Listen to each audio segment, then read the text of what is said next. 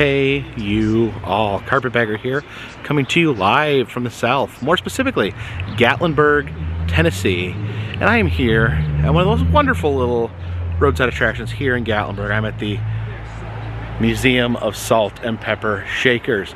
I've been here before, but honestly, you could probably go here a million times. There are so many salt and pepper shakers. You could pretty much spend a week straight in there looking at all the amazing salt and pepper shakers. So we're gonna take a trip inside and enjoy the Museum of Salt and Pepper Shakers. So please, follow me.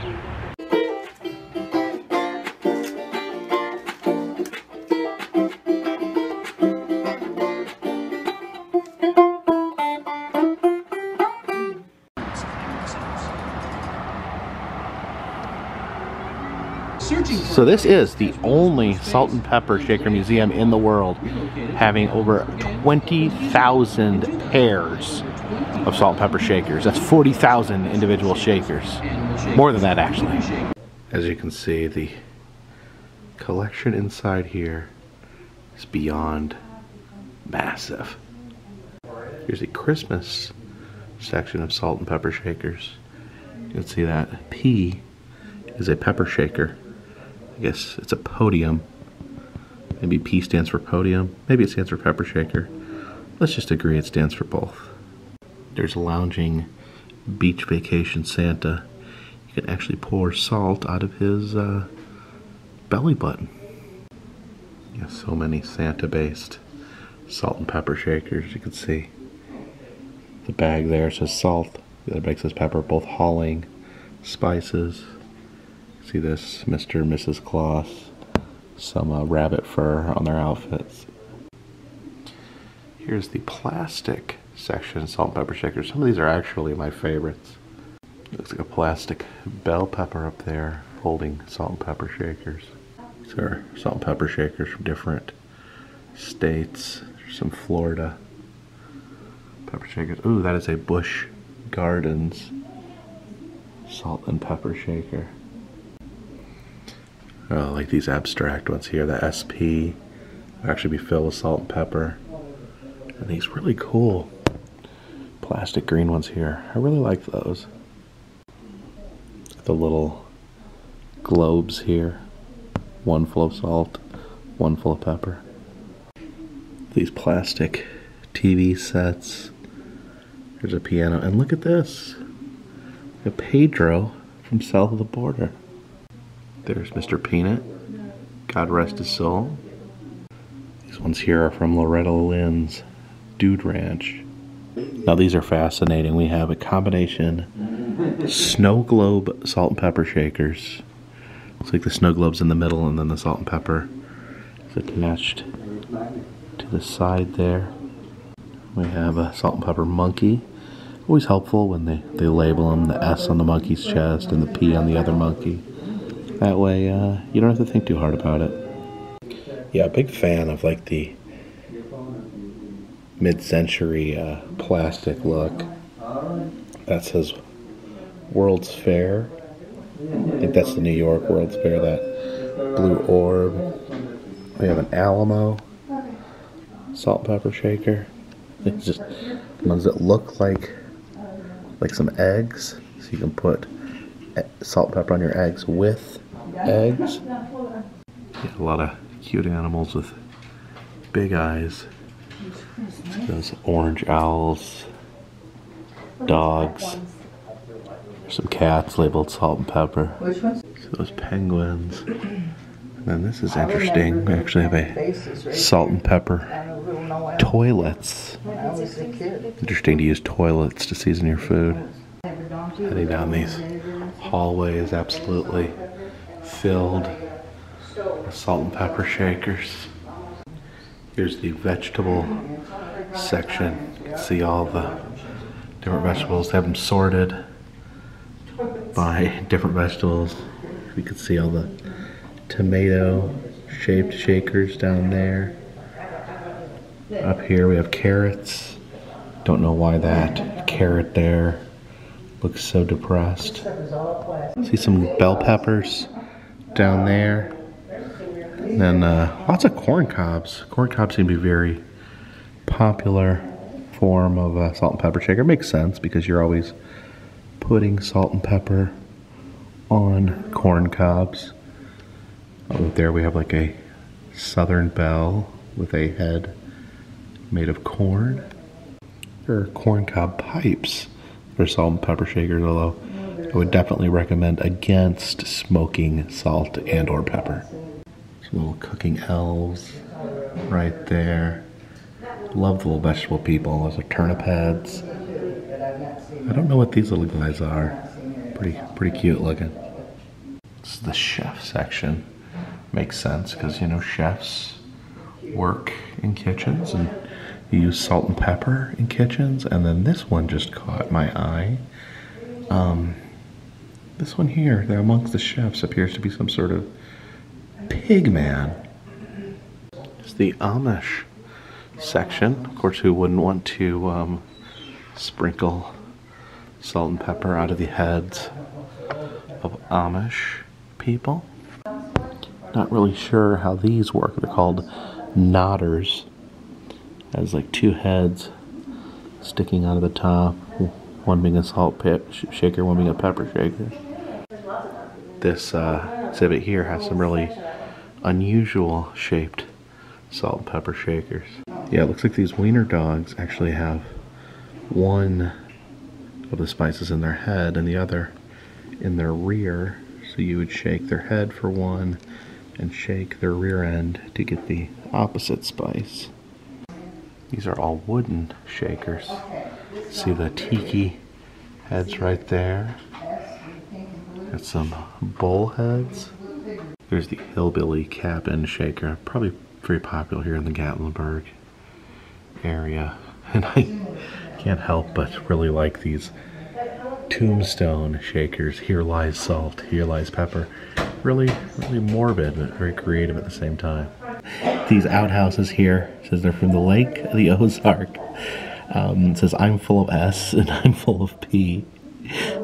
That's hilarious. Pass the salt, dearie. Don't pass the buck, pass the pepper. Deer puns.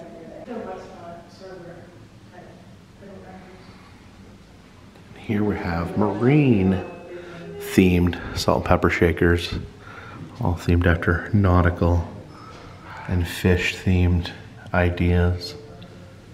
Here in front, see all these little boats that carry salt and pepper. A basket with one fish being salt, one fish being pepper. There's just so much room for creativity when it comes to salt and pepper shakers. Salt and pepper shakers that are encrusted with little tiny shells. And then I really like this one, these whales. So the whale would be either salt or pepper. Then we have Jonah inside the whale, and he would be the opposite spice.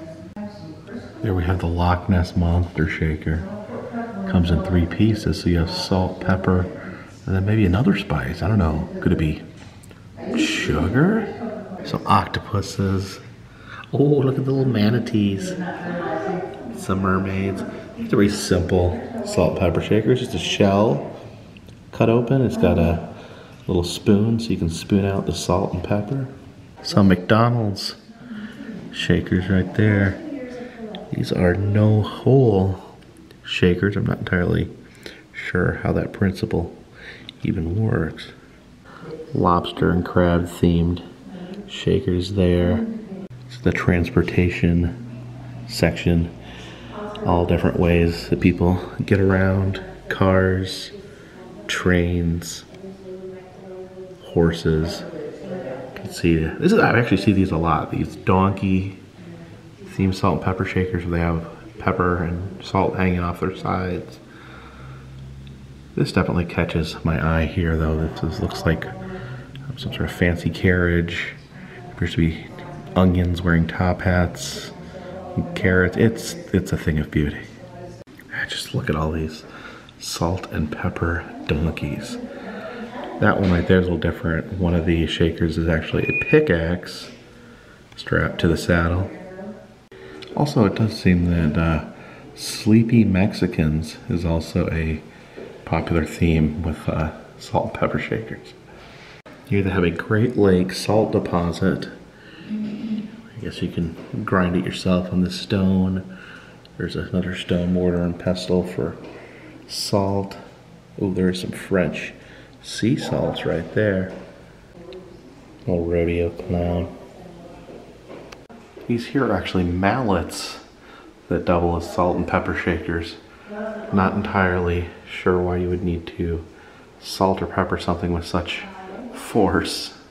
Oh, look at this. I got these tea kettle headed people, these anthropomorphic tea kettles. Another one up there. Oh, watch out.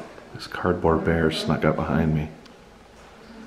These are beverage themed salt and pepper shakers. Of course, you have Coca-Cola, the world's most popular beverage.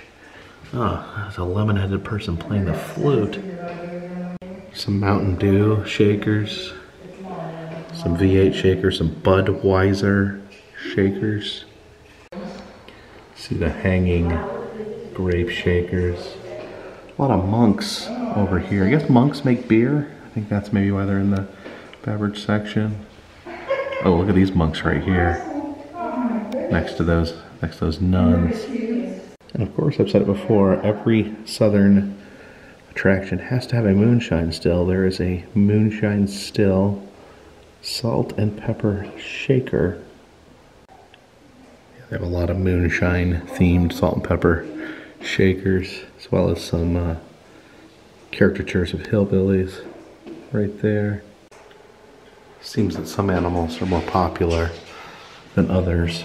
There's a whole section dedicated to chickens. I like that weird angular orange one in the middle. It's a really interesting look to it. I actually own one similar to that, where it's a rooster holding eggs, one being for salt, one being for pepper. These are all cow shaped shakers. Oh, look at that big one there, that big plastic one. The cow on it actually has the Space Needle here in Gatlinburg. Also like these red cows, just like that bright red color. These are different dogs and cats. You see these ones right here actually have some fur on them. Could have a good furry, fuzzy salt and pepper shaker. Some skunks down there. Add a little bit of stank to your dinner. It's made out of real walnuts. Little walnut shakers. Oh, these walnuts are made into skunks and roosters. Look up here, they can see this squirrel with the nut cracking kit. I actually have one of those. These squirrels here have like hypnotic diamonds for eyes. Bear-shaped shakers. These bears here have trash cans.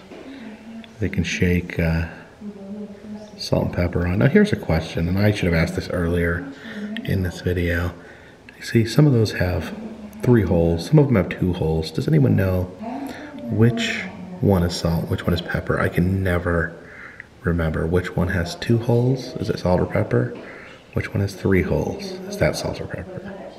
Here we have some more of the wonderful grave-themed salt and pepper shaker. Here lies Salty O'Day. Here lies Pepper Tate. I want Tombstone salt and pepper shakers for my house. There's an interesting concept. We have a leopard wearing a zebra striped outfit next to a zebra wearing a leopard spotted outfit. Here are some extraterrestrial shakers. We have some UFOs there and an alien head.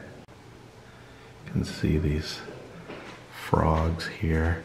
Oh, look at these ones. I like that big toothy grinning frog right there in the middle. Shakers shaped like fancy goldfish. Up here, I don't even know what these are right here. These things with weird faces on them. Oh wow, that is a butterfly shaped salt and pepper shaker. Autographed by Dolly Parton. See these dinosaur-shaped shakers here. What's really cool is the ones with the dinosaurs actually wrapped around, giving each other a neck hug. You can see those interesting pixie heads down there. And then up here, we have some deeply secret Masonic salt and pepper shakers. Some Laurel and Hardy shakers down here, and then some pro wrestling shakers. You got one of them is the wrestler giving the other one a torture rack. The other one is the one receiving the move. Got some 80s themed salt and pepper shakers. The Rubik's Cube shaker. There's one for the Pac-Man Ghost, and there's some Space Invader shakers. Some interesting carved shakers here. And check out this. Some more tikis as well as some wooden cowboys. We've entered international waters here. Some international shakers. We got some Buddha shakers up there. These shakers are made to look like the King and Queen of Nepal. Who would have thought that toilet-themed salt and pepper shakers could be so popular? There's even a little girl pooping in a chamber pot. So, do you want to get your salt out of the chamber pot, or do you want to get it out of the pooping little girl, or an old man taking a poop, looking like he's having some difficulty? This video is spiraling out of control. Here is the largest and smallest salt and pepper shaker. You can see this is just a enormous shaker right there. That's pretty tall as well. And then you can just see the teeny tiny little shaker down there. They even have some that are small enough where you can wear them on your ears as earrings. It's super convenient, so you can carry them around wherever you need. Oh, and these are actually cufflinks that are functioning salt and pepper shakers. So convenient. We have some Egyptian themed shakers, some pharaohs, some sphinx, some camels. These are all souvenir shakers, ones that will be purchased while on vacation in the United States of America. Of course, Florida, a popular place for souvenirs. You see the orange themed. Yeah, I just love the Florida ones. That bright orange color is beautiful. We have a Sleeping Beauty Castle Disneyland souvenir, as well as the Statue of Liberty and Empire State Building right there. Oh wow, I've been there. That's the Corn Palace in South Dakota. There is some salt and pepper shakers shaped like the Corn Palace. These are shaped like various states. We got Oklahoma, Indiana, Pennsylvania. More of these wonderful tombstone salt and pepper shakers. See some Hawaiian souvenirs there, some hula dancers, some fancy drinks, some pineapples. Mount Rushmore right there. Different states. There's a guy in a car phone. I guess the joke is that the phone itself is a car that he can drive around in. There's a Joe Camel salt and pepper shaker. Anyone remember when Joe Camel was everywhere before he was banned by the US government? Then there is a ashtray / cigar shaker. Here's some shakers from my ancestral home of Bermuda. This is one of the more interesting shakers in this whole museum, the Mount St. Helens shaker. That part on the top is what it looked like before the explosion, and then the bottom is after the massive eruption. Oh, here is the all the salt and pepper shakers. They're shaped like states, arranged together to form this great country of ours. Here's some very interesting ones. These are all shaped like feet. Feet-shaped salt and pepper dispensers. Some more Rushmore shakers. And then there's my boy down there, Paul Bunyan. These Vegas shakers feature this weird clown in a top hat. Some New York themed shakers. One complete with King Kong. Here's some shakers themed after abandoned amusement parks. Opryland, USA, that's gone. Geauga Lake in Ohio, that's gone. Actually flew my drone over the ruins of that. Kings Island's still there though.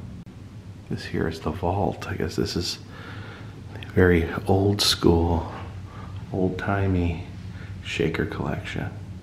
Yeah, these ones aren't as fancy or garish as some of the others, but you can still appreciate the glass artistry. Some Niagara Falls shakers, as well as those super cool Epcot Center shakers. Now here is some presidential shakers commemorating the presidents of the United States. You can see a JFK shaker. He himself is a shaker, and the chair itself was a shaker. Now just stop for a moment and think, where are the holes? Where are the holes to let out the spices? See quite a few pop culture creations there. That looks to be a Han Solo Funko Pop shaker. There's some Porgs as well. Some more Star Wars shakers. Oh, and we got some Universal monsters. Oh, look at Jekyll and Hyde. That's clever. Ooh, Ouija shaker. Don't accidentally summon the devil. Some Wizard of Oz shakers. Nightmare Before Christmas shakers. Oh, look at that. A mummy and a zombie. Here we have Frankenstein kissing Frankenstein's bride, and then Dracula kissing his own coffin. Here are official Salt and Pepper Shaker Museum Salt and Pepper shakers. Oh wow, here are some salt and pepper shakers that were actually melted in the horrible 2016 Gatlinburg wildfire. This museum itself was just barely saved. And like we got a ring of Smokey the Bear surrounding it. These are Monster Woman shakers. I guess maybe I'm not familiar with Monster Woman. Some alien egg pods. And there's some of those stress reliever things that you squeeze. There's the big bad wolf getting all up in Red Riding Hood's grill. They have these pin boards where people from all over the country put where they're from. These are the 2018 and 2019 boards. Let's add our pins to 2020. It's a little crowded in this area, but we'll get it in there. Here we go. Oh, here's my question actually being answered. Which shaker has the most holes, salt or pepper? Answer is, it depends. The number of holes in salt and pepper shakers varies by culture, health, and taste. In the U.S., excessive salt is considered bad for you, so the salt shaker usually has the fewest holes. But in Europe, it's the other way around. Often, both shakers have the same number of holes, so yeah, no real answer. So that was the Museum of Salt and Pepper Shakers, one of the most wonderful roadside attractions here in Gatlinburg. I actually would recommend this to anyone stopping in the Gatlinburg area. The admission to get in and see all the shakers is only $3, which is an absolute bargain when it comes to roadside museums. So appreciate you guys joining me. If you'd like to see other places I've been, other museums, other roadside attractions, other amusement parks, and other fun stuff, please check the interactive map in the description. Also, if you'd like to help support the channel, consider buying a t-shirt, consider donating to Patreon. A $3 or more donation will get you a postcard once a month. But until next time, this one's in the bag.